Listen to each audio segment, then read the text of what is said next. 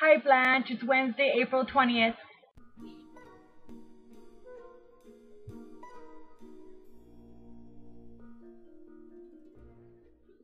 Welcome to mine and Sarah's fort. When thinking about how to talk about forts all day, I didn't know really what to say, but after a lot of thought about forts, I have come up with how I want to do this. So first of all, let's just start by saying the word fort in its dictionary definition is a strong or fortified place occupied by troops and usually surrounded by walls, ditches, and other defensive works.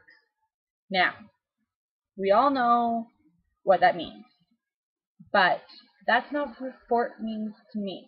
In my life, I have made several forts, actually lots of forts, but there's three forts in particular that stick out in my mind. The first fort would be the one that you and I made together in your backyard before you even had a fence. And we had all the garbage bags up to make it look like a real house. And it was just awesome. I totally remember that. It took us like one day, but it was awesome. I don't even remember playing in it. I just remember building it. The second fort that I recall is the one that we made in, well, what is now known as Dana's bedroom. How it took up the whole entire bedroom.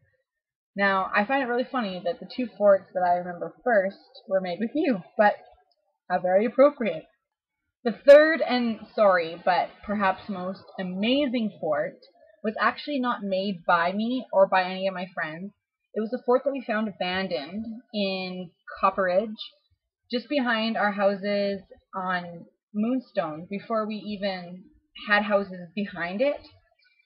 This fort was really cool. It was quite far back in the bushes, and it had walls and everything, like made out of plywood, and it was awesome. And what we used it for is we formed a book club, and we would come to our fort every weekend on a Saturday. And we would all bring a book, and we'd just sit there and read for hours. And although I think that I probably read the most in that fort, and the rest of them just kind of looked at the words and kind of got bored and whatever, but I was so into it. I looked forward to Saturdays where I could go and read in my book fort. And actually, I'm really sad that it's not there anymore, because it'd be really cool, I think, to go back there and read or something. So very dorky.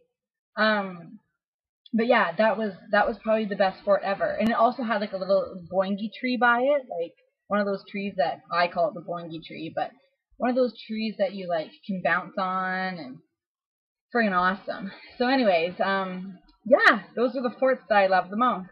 I think that we should actually build a fort when we come home, because really, forts are awesome.